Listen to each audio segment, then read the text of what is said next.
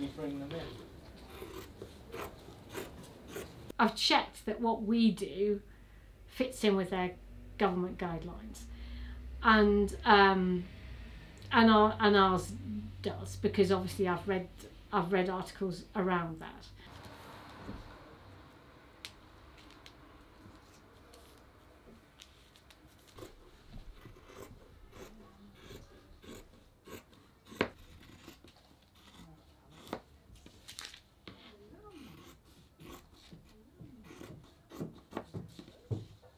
It just has fabric in it and elastic, so that's very easily washable and very easy to reuse, you know, rather than ones with clips in or bits of Hoover bags and stuff like that. So we've just kept it simple, and we can also enlarge it and make it smaller. So therefore we now have a men's fitting mask, a female, a child and a toddler.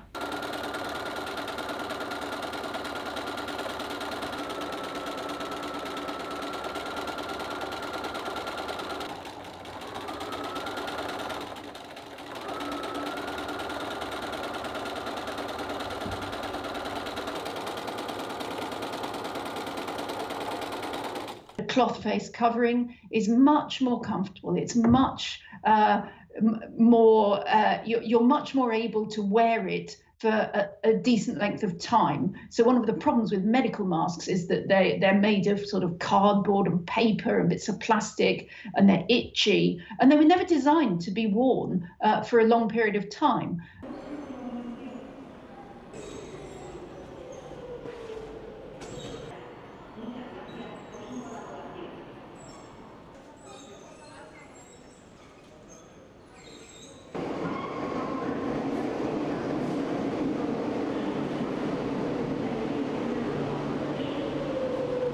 A mask will vent from the side and from the top and the bottom, mostly the top, what you're trying to prevent going out in front of you. So instead of sort of not infecting necessarily, but instead of your breath being projected forward, it's just projected out sideways or out at the top and to the person behind you.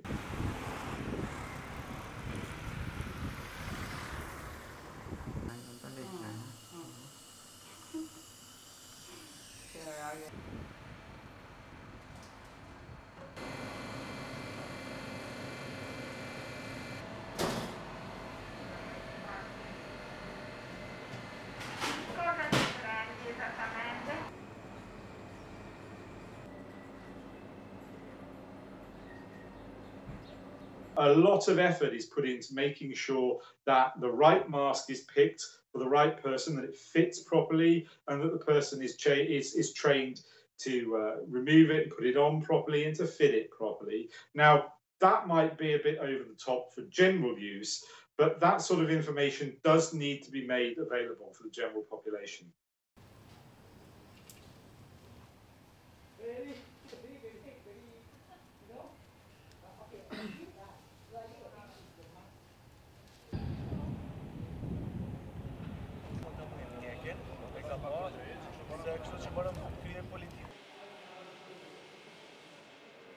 You can put your hand in front of your face and breathe out on it and cough on it, and it gets wet. And that's because what comes out of your mouth is wet droplets. But if you go a foot away or 2 feet away, the droplets don't hit anymore because they've evaporated. So the idea is that what you need is something that stops the droplets. And because droplets are quite big, they're very effectively stopped by cloth.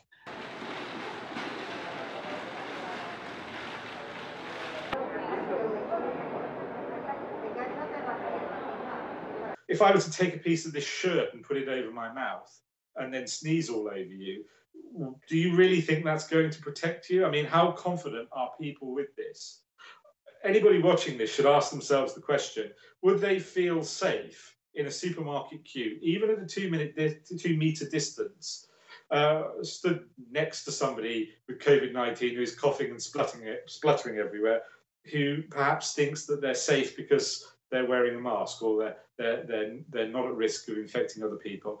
I'd suggest that that's not really a wise attitude to take. It's not what I would take and would advise to my friends or family.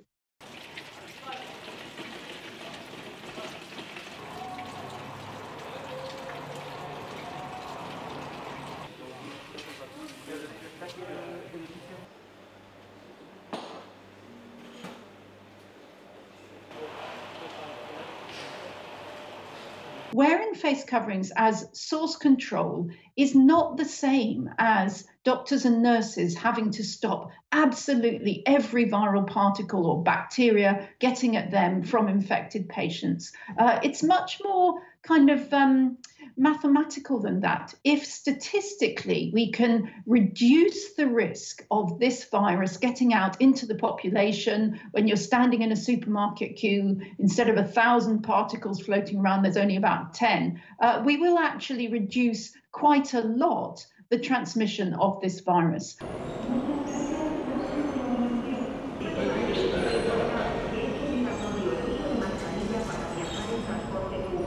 People have got to remember there is no magic number, no magic distance at which you suddenly become safe. It's really just a politician's decision as to where they draw the line.